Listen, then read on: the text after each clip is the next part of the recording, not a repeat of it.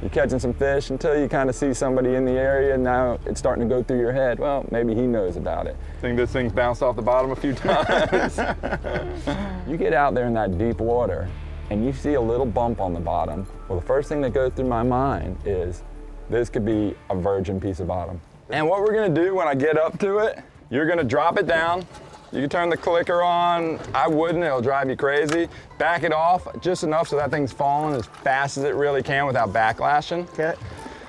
Once you see that thing hit the bottom, lock it up, bring up the slack, and basically you're looking for that thing to bounce off the bottom. Boom. Oh, you're gonna keep pounding on the bottom? Okay. Yep, you don't want to lay it down because then the hooks will get caught in the bottom. Once the deep drop fishery really became popular and I started learning more about it, it was a whole nother set of reef, a whole nother set of bottom that I was learning. Go ahead, fire it. I don't think there's much tide at all. Let's fire it.